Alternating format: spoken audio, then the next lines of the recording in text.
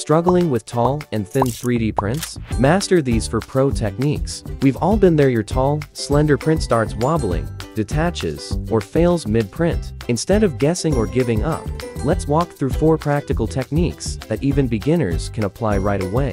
1. Go with a brim. Head to your slicer's other settings and look for brim. Click Auto Generate, and you're set, so your model stays firmly in place from start to finish. 2. Add manual supports. Under the Supports menu, select Tree Supports or Manual.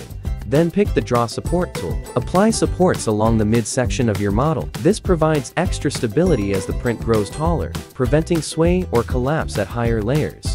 3. Use a raft. Inside your support settings, you'll find the raft option. Adding a few raft layers can significantly improve bed adhesion, but a word of caution: too many layers can make the raft extremely difficult to remove and may leave visible marks on the bottom surface. Use this feature carefully. It's helpful, but not always clean. 4. Boost overall strength. Increase structural integrity with these settings.